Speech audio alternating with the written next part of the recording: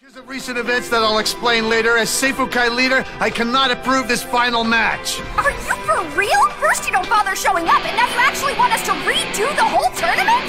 No! Oh! I was being held against my will by the student council president, Magoroku, Shido. Okay, let's not exaggerate. He's such a joker. I'll make an exception since you were last year's winner. You can compete today, but I will be your opponent. You never really understood me. You always put me down, like a dog is beaten over and over. One day I'm gonna take you down. This is who I am, not a shadow of who I want to be. Try to understand, this is what you made me, and you're not ever gonna change me.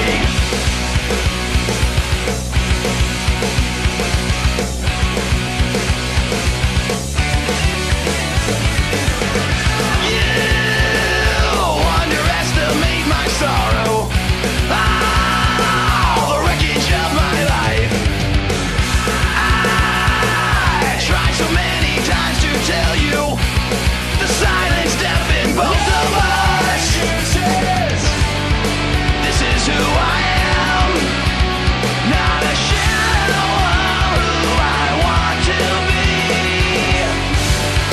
Try to understand that this is what you made me, and you're not ever gonna change me. You have made me, you can't change me. You don't know me, this is who I am. You have made me. You have no honor, Shido. Do you know you're working against yourself most of the time? All you care about is being #1, and it doesn't matter how you do it or who you harm in the process. I know that secretly you want to make friends and be respected, but you'll never have either if you keep putting people down. You only took on the role of student council president to boost your ego, and not because you actually wanted to represent the students of this school. It's not my fault that I'm better than everyone else. A good president sees his underlings for what they are, and I've got the vision. You're clueless!